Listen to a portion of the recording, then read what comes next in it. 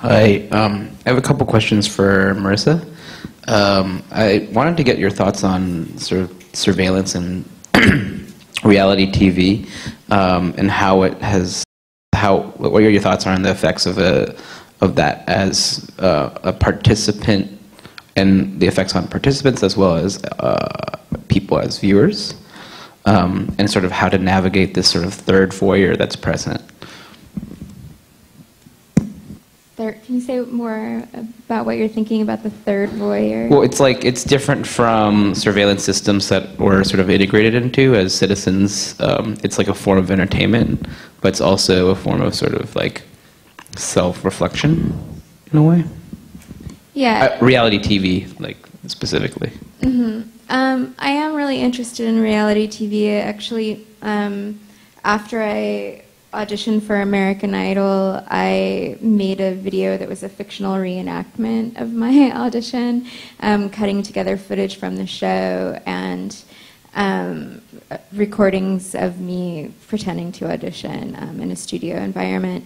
And I was even just interested in the different genre conventions of reality TV. So, I mean, literally very formally. So, for instance, television is known for having approximately twice the number of cuts as film, and reality TV is known for having double the number of cuts of other TV. So that was something that I integrated into my piece. I'm also very interested in surveillance as an issue. I've taught classes on surveillance and surveillance, or it's a term that some people use to refer to kind of counter-surveilling or surveilling from below. But I think that, you know, I find myself being interested in this kind of what I see as a paradox between people not wanting to be seen and wanting to be seen. And I think that certainly within our culture, and as was reflected kind of in my high school poetry, you know, there's this idea of like, I want to be heard, I want to be seen, and that phrase being seen itself is kind of the phrase that refers to being validated or recognized or acknowledged in some way that we all kind of seem to need, but at the same time we don't want to be, you know, spied on. So that is a thing that I think is very interesting in this cultural moment of Instagram and social media and things like that. But sorry, I'm probably talking too long now. And I have another question about blogs, and sort of where do you think the form of the blog lives today? Is it still relevant as a format of writing? Has it failed in any ways? Has it succeeded? And sort of what are the differences between writers who, or sort of what are your hopes and expectations of writers who have kind of had that format available to them generationally, and how that's different from previous writers who've had sort of personal diaries and that being published? Sort of like there's an intrinsic relationship to that style of writing that's like immediately public, and how, like, your thoughts on how that kind of changes how you write and how you think people write. Good questions. I actually did a net art piece with a collaborator that was commissioned by the Whitney, called Abe and Mo Sing the Blogs, and we actually made a blog. This was in 2006. We made a blog that kind of reblogged some of our favorite posts from bizarre blogs. Like, one was called I Hate Horses, and it was just a super, super long post just saying over and over, I fucking hate horses. And then we sang them, and we called the blog a mixtape, and each post was considered a track, and we were thinking about the genre conventions of blogs and the idea that blogs at the time were starting to be referred to as the voice of the people in the same way that other forms of journalism or citizen journalism used to be. I think now, arguably, the novelty is sort of gone, and we may often look at things that we may not even realize are blogs, and some of it is about a technological structure, like being serial, or having an RSS feed or a permalink that's separate from the main page.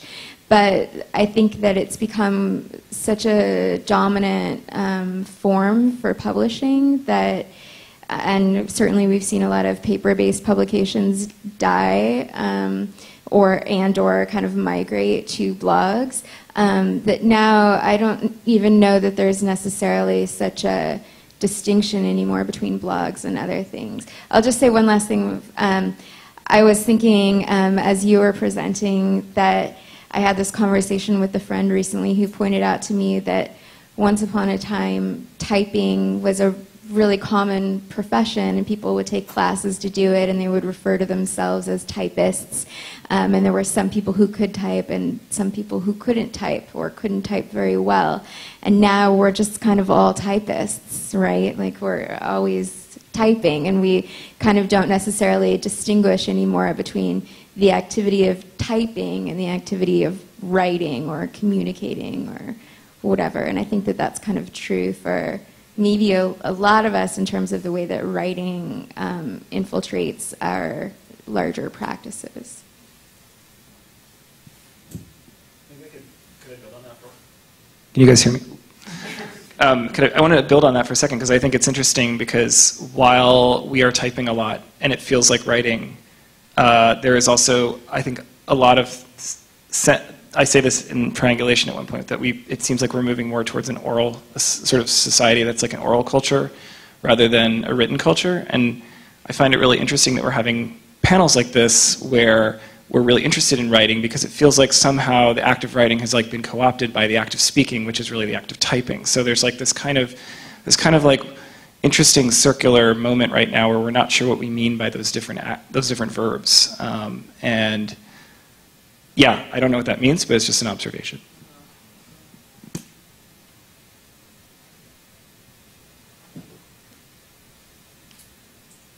I think does this work? Oh, I think it's on. It makes me think of the quip. I think it was about when Kerouac wrote "On the Road." I forget who criticized it, but that's not writing; it's typewriting. But then also, just a personal footnote: when I got out of art school, I didn't have any skills. Like I thought, oh, if I have an MFA, I'll be okay. Which eventually I was, but I needed some money to tie me over. So I worked as a temp with the new skill of word processing.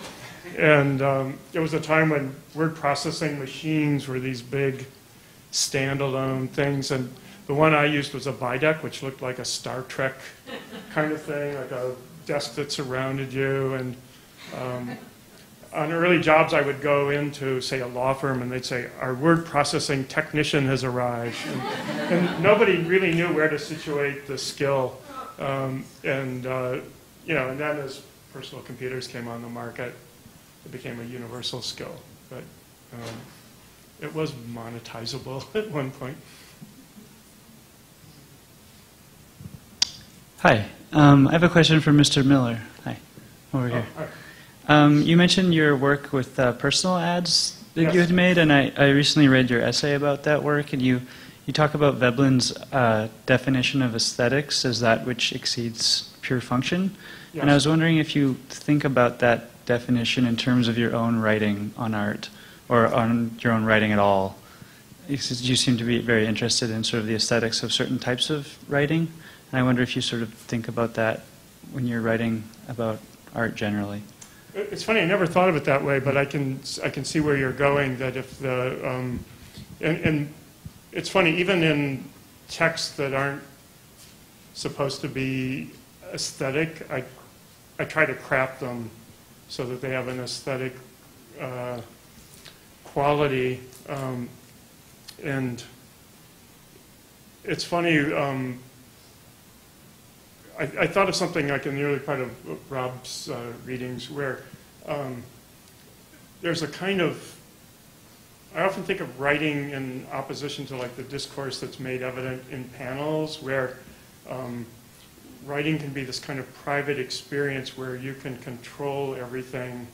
And for me, it's like, it's kind of like the opportunity to come up with a line or an answer that I'd be too slow to get in real life, but since I have like all the time in the world to write, I can like construct it. But then that also becomes like the fantasy element of writing, and that so what I strive for is a kind of economical and simple style that's also aesthetically pleasing, and that can help convince your readers to agree with you. I mean, there's like a kind of vested interest in that.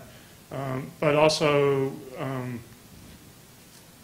for me, it's very much bound to the pleasure of writing. So there's like on the one hand, you're often making an argument, but there's like this fantasy sidebar because there's no other voices intervening and contradicting what you have to say. So how to take all that back to Veblen and the idea of excess. Who do I always oppose Veblen to in my mind? I'm blanking out. But Veblen was basically puritanical, and I think there was a truth to his kind of puritanical criticism of excess. And I suppose the exact opposite, maybe this is what I counterpose, is the Frankfurt School critique of instrumentalization. That would be like the other side of the coin.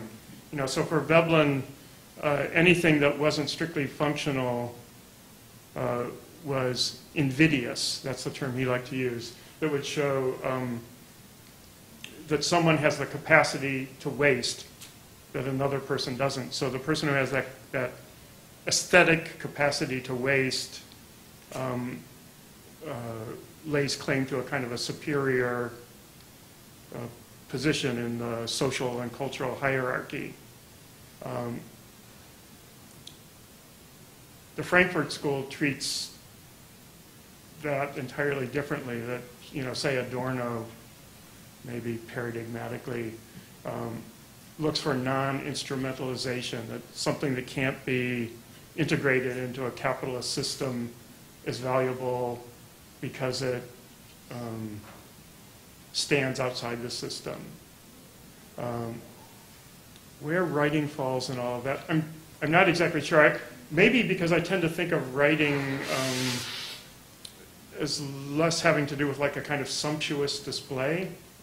But I think you're nonetheless onto something, because to get the aesthetic effect, it requires extra effort. And it is a kind of luxury. So it's a question of how to evaluate it. So that's a very non-definitive answer. And maybe I'm just like repeating the terms of your question. No, that's great. Thanks. It was a pretty open-ended question. But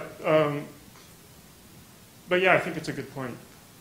I mean, to come at it maybe another way, and maybe to tie it to the question about blogging, I think, you know, I feel like when a lot of like long-form writing, which was not thought of then, it was just simply thought of as writing. But when a lot of that type of writing was produced, I think the private-public dial was slightly more towards private, and we maybe have dialed it more towards public. And so what's different about blogging than what I would describe as, I guess, writing for myself is access to the development of the prose. And I think that moment that you're talking about where the prose has been prepared and then it is released, that's a moment to savor, I think, as a writer, and maybe one that like blogging doesn't always offer, but it offers something different. It offers a kind of extended public moment for the writer. So I think there's value to both, but I think in the same way that people talk about film as a director's medium and television as a writer's medium, I wonder if like blogging isn't an audience's medium. So I might just say also a personal footnote, and I like that you used a writing word to describe an anecdote. When I was keeping that American Idol blog and so many people were looking at it, it was so fascinating to me. And also when I posted my audition video on YouTube, and it got like tens of thousands of hits before they took it down for copyright violation without telling me. It was so interesting, the tone of people's comments on the video and on the blog. They very much, I felt, were kind of channeling Simon Cowell as this like scowly voice, you know, like one of my favorite comments on the video was fat piece of beef, B-E-A-F, and you know there were other ones like number 1 can't sing, number 2 ugly, you know. None of which I ever deleted. I felt like they were also part of the medium, and that something really interesting was happening in terms of the way that reality TV, specifically Simon Cowell, but reality TV I would say more generally, was affecting people's voices. And I would say that in a sense, to come back to your question, I would say that maybe blogs are like the new reality TV. But I think that I want to stop shy of saying that the internet is almost too democratic in terms of like anyone can write and anyone can say anything, and maybe they aren't putting as much time or thought into it. That's kind of like a terrible interpretation of the internet and democracy, but sometimes it feels that way. Well, I think there's an anti-democratic aspect to the internet too, and to all networks. It's not absolute, but you know, you can look at like the first network, Roman roads, and that was used to build an empire. So networks serve to monopolize and consolidate power, and even though anyone can post something online, there's still a hierarchy, and I think we have to look at how information is received. And I think one model that's still helpful is Herbert Marcuse's notion of repressive tolerance, that it's more effective rather than to censor something, just to let a lot of information out into the system, and and that's predicated on the idea that there's a surplus of information, the people can't absorb it all, and the dissident information will simply get lost among other messages. Actually, I have a question along those lines that's not necessarily about writing, but more sort of the condition of media that we're in. I guess I'll ask this to all three of you, but sort of what are your thoughts on kind of being oversaturated with media, and like what are your personal feelings of being sort of inundated with lots of information constantly, and like how has that become sort of like a value today? Like, is it sort of a character trait now that you can handle like 10,000 feeds in the morning and also like catch up on all the TV shows, and like there's sort of this reverse reaction now that of younger people going to farms and like finding silence, but like to me, part of me feels like, is that like a sign of weakness? Like things aren't going to slow down, so why retreat? Like, and I'm like curious as like just how to deal with that. I personally hear people complain about the idea of information overload all the time, but it doesn't bother me at all. I love it, and I can choose not to read the 10,000 feeds or watch Orange is the New Black or whatever, although I frequently choose to just constantly consume media, but that's a choice. But I'm interested in the presence of that conversation and the history of that conversation. A lot of it used to come in the form of like talking about the city and the impact of the city, and still now I always love when there are these interesting studies that will come out about like, oh, New York City has X number of decibels compared to other cities, and it's having this tangible effect on people's health and psychology and things like that. There's also the concept of decision fatigue that apparently all library studies students learn about, that it's just so overwhelming to decide, which shelf to be putting which book on all the time, or what words to pluck from a taxonomy that you can get a headache. But I don't know. I feel like information overload is like, I don't know. I feel like you would know the history of that term somehow, but it just feels like it's this like just problem that's described as a problem for the idea of complaining about something, but it doesn't bother me. I don't know. I agree with almost all of what you said, and I think that it's a kind of new term for an old problem, and I think that I almost read something from the essay about Ulrich Beck, who is a sociologist that passed away while I was in Rome, but I did a lot of thinking about him while I was there. I think for me he unlocks a lot of these questions through an argument he calls individualization, which is essentially that as information increases within a system, people have more anxiety about how to individualize themselves because more is known. And so essentially the retreating becomes a way to individualize. Like the claiming of over-simulation becomes a way to identify oneself. I do think that it's a choice, and I find myself less overwhelmed by knowing that. So I totally agree. Yeah, for me, it's not so much a matter of retreating because I haven't gone out that much. Like I don't use social media, and just with my work as a teacher, I'm always fielding a lot of emails, but when I do go out, it's more for researching something, and then I think of how I used to research things, and it used to be such a long process. Now research can happen in such an efficient manner. So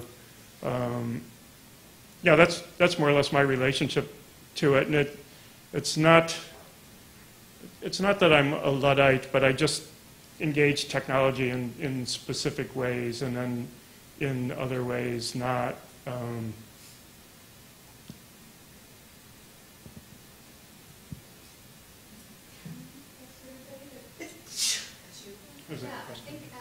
There's a question. Okay. I wanted to bring you back to the question around education, and I know Rob teaches, and I think Orson teaches here, right? I don't know if you are also. I teach too. Yeah. So you guys all have hung out with. Can you hear me? Yeah. You've all hung out with people who are very young, very new to all these the way the media is impacting their ability to read, to speak, to clarify or articulate their own thoughts or focus their own thoughts. So I guess the comment, the question I sort of wonder about a lot is the craft of writing, different kinds of crafts, different kinds of writing, where that exists in the classroom. How do you engage that with the kind of, at RISD we have a pretty traditional liberal arts department that wants us to write in a particular way. Many students tell me, I don't actually know that the conventions of writing are pretty traditional here. While students want to play with writing as a different kind of medium or a different form or a different exercise outside of the liberal arts classes. So that's an interesting thing to wonder. And then I was thinking about the craft of dealing with your 10,000 RSS feeds or your 10,000 media reads, and like you actually have to know how to navigate it in a way that maybe needs to be taught in some way that doesn't exist in any form, in any classroom or college. There's like something about, kids are growing up eating it, but they don't know how to use their knives and forks somehow. And maybe I'm not even right about that, but it's just something that I keep wondering about. I feel like there's because I have a lot of students who are quite keen and articulate, and I'm listening to you guys, and you're so erudite, and you're so articulate, and you're so confident, and I can turn it off when I want to, but I don't want to, and that's great. I feel the same way too, and I didn't grow up with this stuff. But so what did we have before the internet that is helping us now, and what do we want to offer as teachers so that students have a similar kind of facility?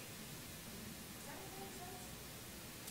You don't even have to. See, I really just think it's age. Like I'm sorry to say that. That might be really too simplistic, but I feel less concerned about it as I get older. and I can feel tangibly that calming down for me, because I'm not interested in everything anymore. I'm interested in the things I'm interested in, and my identity is firmer than it was when I was in school. And so I think I don't want to say it's like a young person's problem, but I think it's any person's problem that is developing an identity, and a way of working. Focus on the first part of the question, which is about teaching writing in an art college conventionally versus teaching to use writing as material media on the studio side. I mean, I think the answer is in your question. I would just be far less normative about it. I don't think that there's only one way to write, clearly, and there's not only one way to be a designer or an artist or anything either. So just don't be normative about it, especially if you're teaching in a creative context. I teach at Barnard College, which is a women's college, and the visual arts concentration is within the art history department.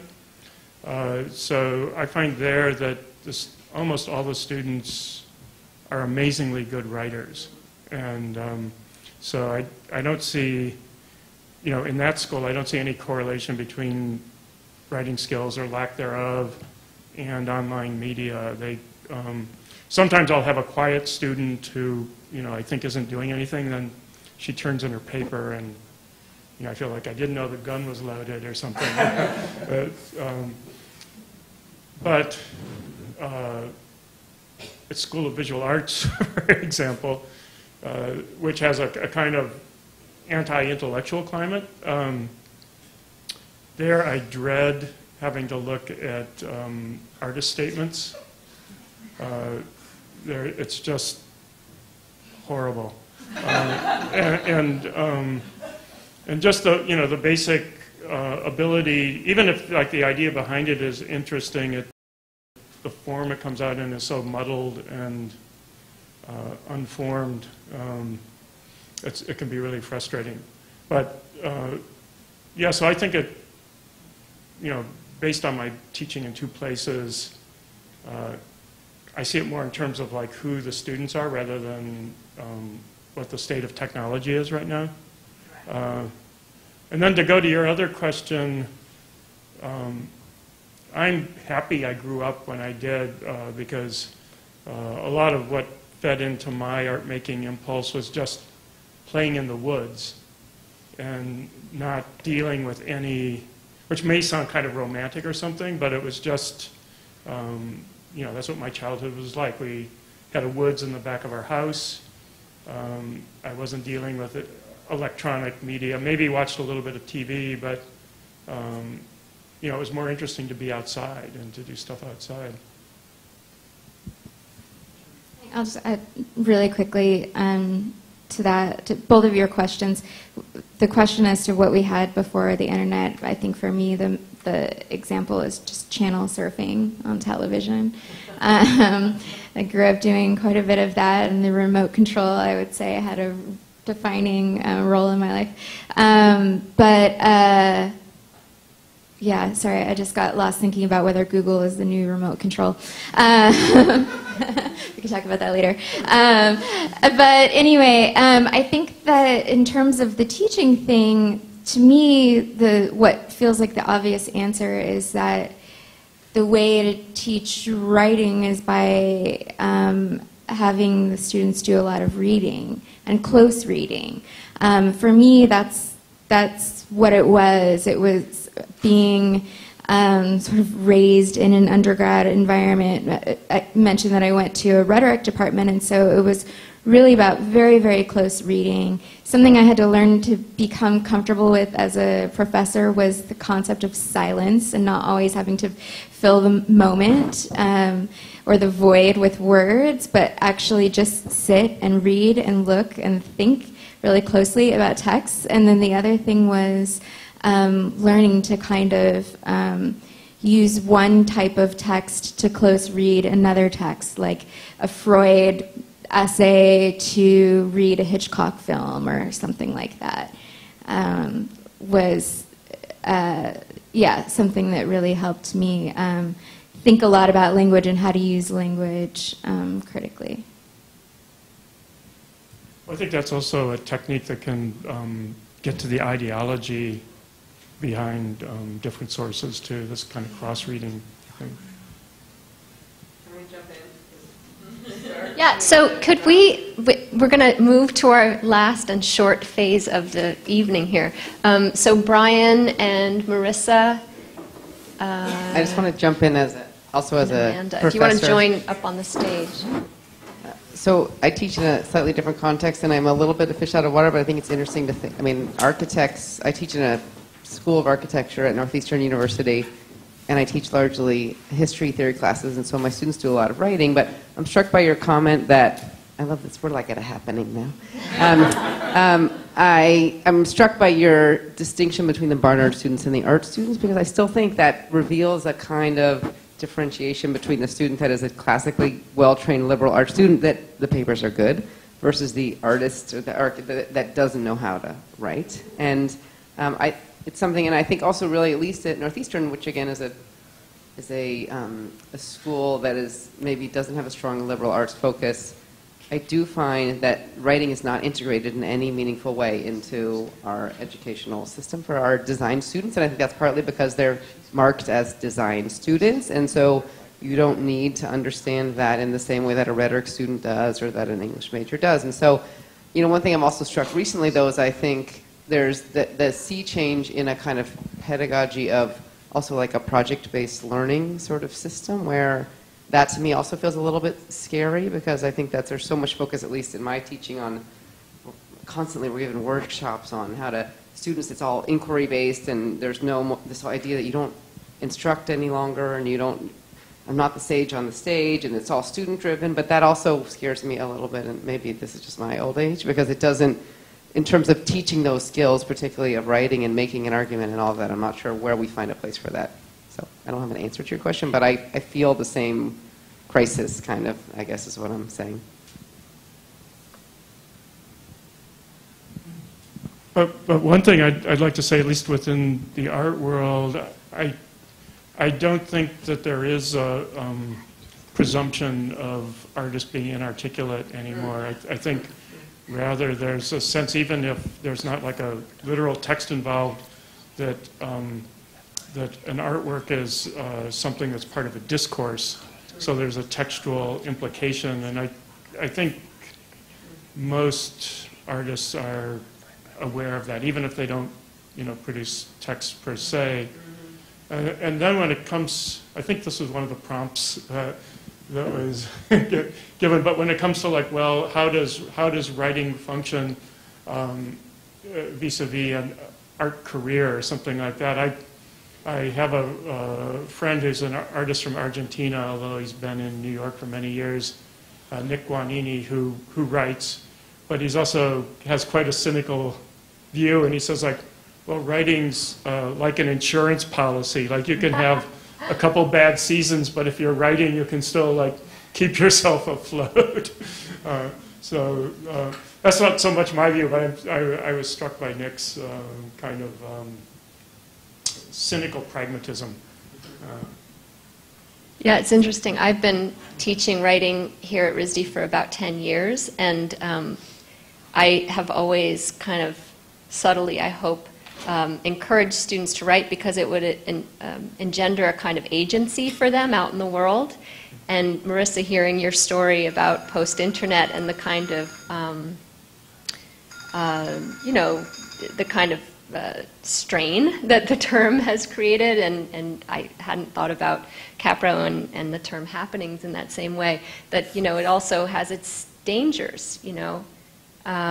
It's John, in the introduction to your collected writings, Mike Kelly wrote about the kind of threat to the artist in being mute, in sort of taking that stance, that forced muteness, and how it was so important to kind of claim the discourse in order to set the terms that were real and true, and not the ones that critics were imposing, right? But even when you do, and when you kind of coin a term that has so much currency now, I mean, I think the response to that term has everything to do with the fact that it has traveled the universe in the way that it has, right? It maybe never would have 20, 30, 40 years ago. And you could have said, it would have been a simple story. Very post-internet response to the term post-internet. I was going to just mention anecdotally that sometimes when I teach, probably at least one day every semester, if not more, I will start a class by just saying, okay, for the first 10 minutes of class, we're just going to write. And it doesn't really matter what class it is. It's just, I'll just ask people to write, and I'll ask them to write with paper and a writing implement. And it makes them so angry, for one thing. They're like, ah. And then 10 minutes all of a sudden just feels like the longest time to them. And there's also a couple other funny things that will happen, which is that often it's like there's only one or maybe two students in the class who even have paper or a pen, and they're always like loaning it out to other students. And then it's funny to like see them going like this after like the first minute, because they're not like me. They didn't grow up with the middle finger callus from holding the pencil. They're typists. So it's interesting to just think about writing itself in the classroom too. But I can kind of sympathize with your students. Like I find when I write, like writing the first draft is really painful. I don't like sit down and relish that at all. It's like I find it really arduous, and then going back and kind of refining, like that's more fun. But getting like the initial set of ideas out, it's kind of torturous for me at least.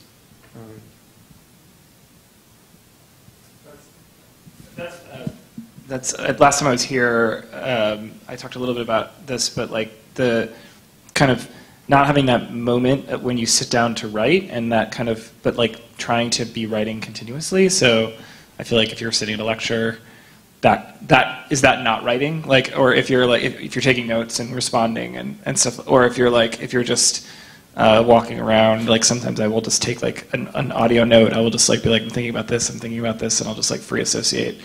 I feel like generating text is, for me, like I found a lot of anxiety around that moment where you're like, I have to now start. And so if it's like sort of like dissolving the moment